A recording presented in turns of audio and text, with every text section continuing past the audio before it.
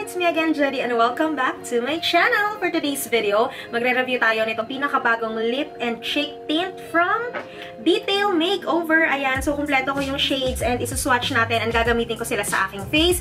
So kung gusto nyong malaman kung maganda ba ang products na ito, dahil gusto ko rin malaman kung maganda, please keep on watching. Okay guys, so bear with me dahil bare face tayo ngayon. Wala lang, gusto ko lang maging magaan yung feeling habang ginagawa itong video na to.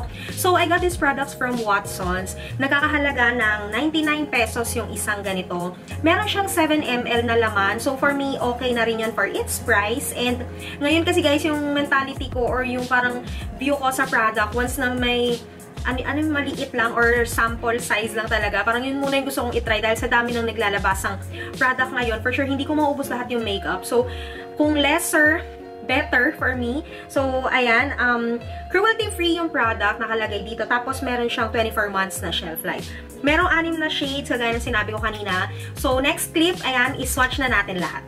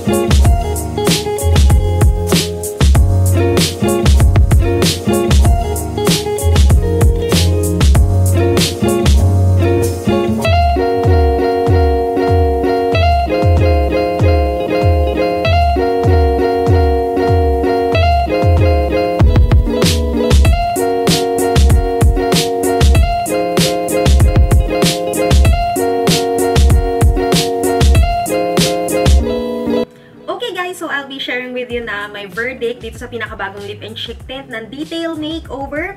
So, simulan natin sa packaging niya. Sa totoo lang, gustong-gusto ko yung packaging niya, guys. Ang sarap-sarap niyang i-display. Lalo kung ang collection mo, yung tema niya ay minimalist look, ganyan. Kaya lang kasi sa akin medyo magulo. So, hindi siya sobrang mapapansin kasi yung mga dinidisplay ko yung mga makukulay talaga. Pero, ang ganda-ganda ng packaging niya as in.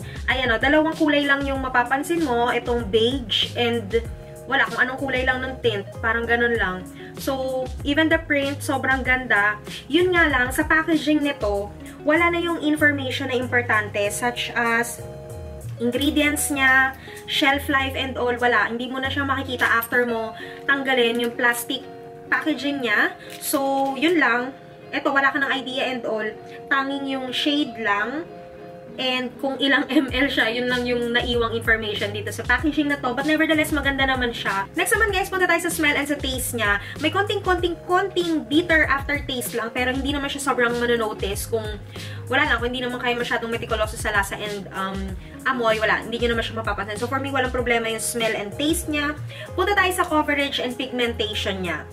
Okay, doon, medyo nakukulangan ako to be honest. Kung i-rate ko yung pigmentation niya, masasabi ko nasa 7 to 8 lang, ganun lang. So, pigmented pa rin, pero medyo kulang for me. Kasi nung sinuswatch ko kanina sa hand ko, hindi siya kagaya nung ibang tint na pag sinuswatch ko, talagang iba yung kulay niya. Even yung shade na blood, ang ina-expect ko dun sa shade na blood is na talagang bloody red siya. Pero naglaro lang siya sa pink pa red na mild lang. So, for me, yun, kung gusto niyo yung tint na hindi masyadong pigmented, like, parang nakaka-fresh lang, okay tong mga tint na to from Detail Makeover. And kung maaalala nyo yung clip natin kanina, nung nilalagay ko siya as blush, kung mapapansin nyo, nag-layer ako and dagdag ako ng application para talagang lumitaw and para mapalabas ko yung kulay na gusto kong ma-achieve dito sa aking cheeks. Pero sa totoo lang guys, hindi yun bad characteristic ng isang lip and cheek tint. Kasi, the more na sobrang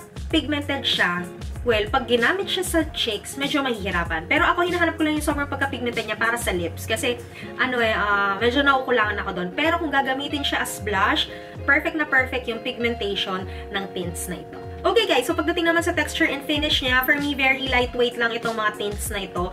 May ilan dito, feeling ko talaga ay water na water yung finish niya or water na water yung texture niya. May ilan naman dito, like yung mga red shades, like yung Brick and Blood, parang medyo gel type siya. So, correct me if I'm wrong, pero yun yung na-experience ko kanina.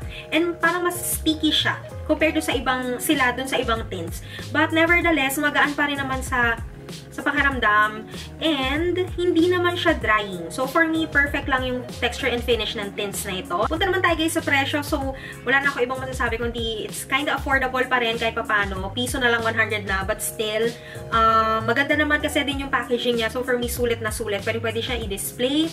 Shade range naman, merong 6. Nagtatalo pa kami nung Watsons girl or nung beauty consultant sa Watsons kasi 5 lang daw yung shade nito. Parang, girl, 6 nga sa Instagram. So, yun pinakita ko yung Instagram post ni Detail Makeover. Tapos nagbilang-bilang pa sila doon ng shade. Kasi bago lang talaga to guys. So medyo confused pa siguro sila.